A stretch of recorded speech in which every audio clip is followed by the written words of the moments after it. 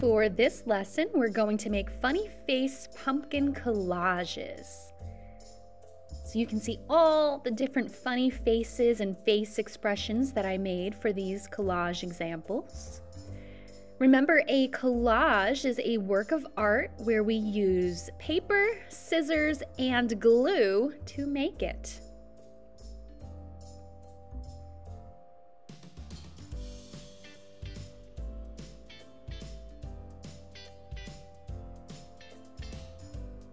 We're going to start with an orange piece of paper and draw the shape of our pumpkin with a pencil. You are going to decide which way you want to hold your paper. If I hold it vertically, so that is tall, I'm going to get a tall, thin pumpkin, just like this example here. If I turn my paper horizontally, I might get a shorter, wider pumpkin. But I do want to fill up all the space I can. So lightly, with a pencil, you want to make sure your pumpkin is as large as you possibly can make it. Fill up all of the paper by trying to make it as high to the top of the paper as you can, over as far as you can. I'm going very close to the bottom of the paper right now. Okay, and it's okay if this shape is not perfect. Remember, all pumpkins are a different shape and size, so yours does not need to look just like mine. I'm going to show you a tip for cutting out our pumpkin. A lot easier. When I use my scissors, I want to open them all the way and then close them slowly. Open all the way and close them slowly. Rather than making tiny little cuts like this, that would take a long time and it might not be perfectly on the line. But by making sure I open my scissors slowly all the way to the corner, all the way, and closing them, I can cut a much longer line a lot easier. I'm gonna speed it up a little bit here.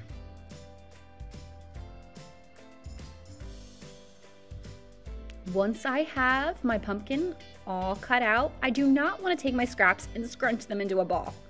There's still plenty of room on this paper for scraps for making other collages, so we want to make sure we keep them flat. Then the next important step is writing your name and class code on the back. So you would write your name, and your class code shows me what grade you are in and who your teacher is. After we have our name and class code, we are going to want to put the pumpkin stem. This is where our scraps come in handy. I can draw the shape out if I want to with a crayon or a pencil, or I could just cut it out. It's up to me. Once I have it cut out, what I want to do is not glue it to the front, but glue it to the back. I'm just going to add a little bit of glue towards the bottom of the shape. Now, something that is very important when working with a glue stick is you only want to turn it up a little bit, just so the glue is sticking out just a smidge. Don't do this. I don't want to see glue sticks being turned all the way up. That's going to ruin them. So my glue stick, I just have out just a little bit. I don't want to lay it down on top of my artwork and put glue because I might get it all over, and I don't want that. That's where my messy mat comes in.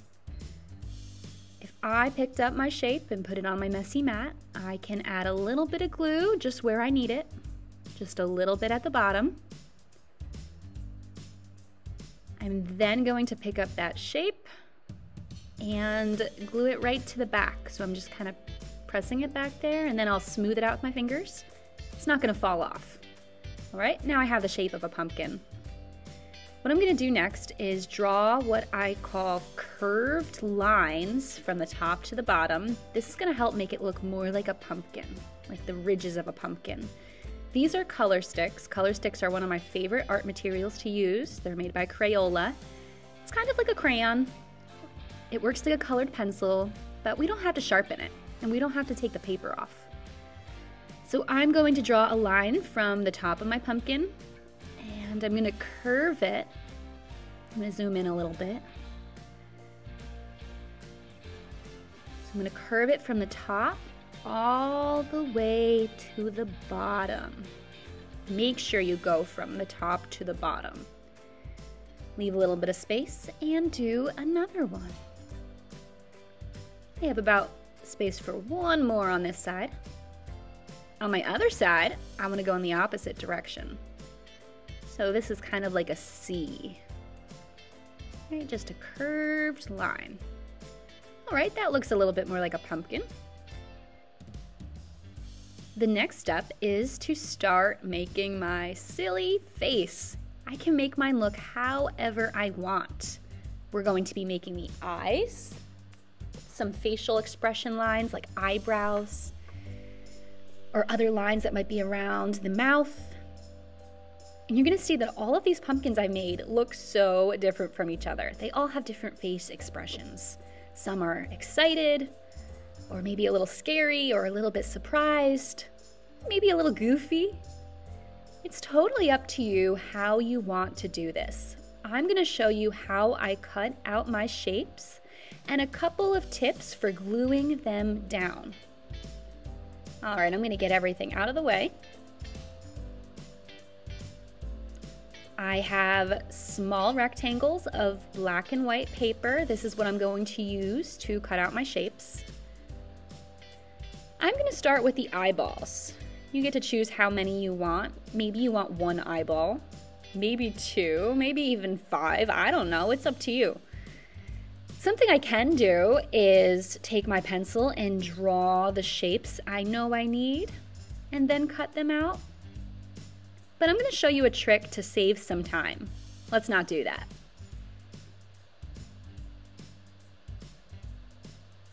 To cut out two shapes exactly the same at the same time, I'm going to fold my paper a little bit, draw the shape I need. So I want two large ovals. I'm now going to cut it out while it's closed. Take my time. Cut out this shape, save those scraps, I can still use them, right? There's still plenty of paper here. But I have two eyes exactly the same. I'm not gonna glue them down yet though, because I might wanna move them around a couple times. So put my glue to the side, I'm gonna glue everything down at the end. We're gonna think of a nose shape. Look at all the different noses I made. This one's just silly nostrils, just a curved line to make it look like a bump nose. For this one, I'm going to do kind of a rectangular shape that's gonna fit in that space right there. And what I'm gonna do is actually, before I draw out the shape I want, I'm gonna show you an easy way to make it symmetrical. I'm just gonna start with a smaller rectangle, fold it in half, and along the folded area, I'm gonna draw half of the shape I want, only half. When I cut it out and open it up, it's going to be a symmetrical shape. That means both sides are the same. I'm gonna wanna cut out two smaller circles for the pupils. So I'm also just gonna cut off a small rectangle. Okay, this just makes it easier, so I'm not wasting paper. If I fold this in half, right, I want two. I'm not gonna draw it, I'm just gonna cut out a circular shape. But drawing always helps. If you do that first, it always helps. But I'm just gonna cut out a circle shape, save my scraps, and now I have two. All right? Where you place them in the eye is going to determine how the eyes will look, whether they're crooked, looking to the side, looking up or down. That's your decision. The next shape I'm gonna make with another black rectangle. I need a little bigger piece, so I'm gonna grab this one. I'm gonna draw my mouth shape, whatever I want it to be. This is gonna be kind of like an open mouth. It could be upside down or right side up. I can determine that later. First, I'm gonna cut it out. Save my scraps, as always. I can always use them. And now for the fun part, I can just kind of play around and figure out where I want to put all of my shapes. And you can see how many times the face expression changes just by how I position my shapes. All right, so the lines that I call facial expression lines, those would be eyebrows, or the lines that would be near the cheeks. Remember, if I want two the same, I'm just going to take paper and fold it over. So when I cut out a shape, I'm automatically going to have two. All right, so now I have two facial expression lines. Let's see what they look like as eyebrows. These really help show expression. You can see how I can make something go from looking scared or worried to maybe something more concerned, maybe angry. Okay, so the positioning of your shapes is going to help figure out what type of expression are we going to be showing. I might even want to use these little lines I cut out for my cheek lines. Okay, if I don't like them as eyebrows, I can recut new ones. Maybe I'll take another big piece of black paper, cut out something a little bit bigger. Okay, I like these eyebrows a little bit more. Right, I'm still gonna have some fun playing around with my shapes before I glue anything down. All right. With my scrap white paper, I'm going to show you a trick to cutting out a whole bunch of teeth. I'm going to start with a long rectangle. I'm going to fold it in half. And watch how many teeth are going to be cut out really quickly. All right, so I just made a whole bunch of teeth. Please take all of your scraps, any paper that you are not currently using, and keep them in a nice, neat pile, just like this. If you keep them like that, that's going to ensure that nothing falls in the ground or makes a mess. And very, very importantly, do not add glue all over your paper. Sometimes I see students taking their glue stick and just filling it all up with glue everywhere and then gluing a shape down. We don't want to do that because it's going to waste glue and it's also going to make a mess. I'm going to show you guys how to glue down very carefully and very neatly. Messy mat. I can now take one shape at a time, flip it over, put it on my messy mat, add a little bit of glue, right? I'm not pressing down hard, I'm just gently adding glue to the edges. Pick it up and glue it down where I want it. I always start with the bigger shapes, so let's go with the mouth, right? Just around the edges. I don't need to put it in the middle. Let's do the eyes. The actual whole eye now.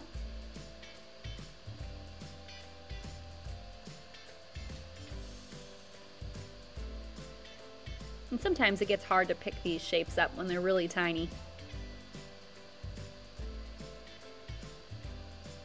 I'm going to show you a trick for the teeth because they're really small. Sometimes if I take my eraser, add just a tiny little bit of glue to the eraser, I pick it up, dip it in my glue, then I can take it and place it where I want it. Okay, you don't have to do that if you can pick the shapes up, but this is something I find is very helpful. So I'm not putting glue all over my paper, right? We don't want to do that.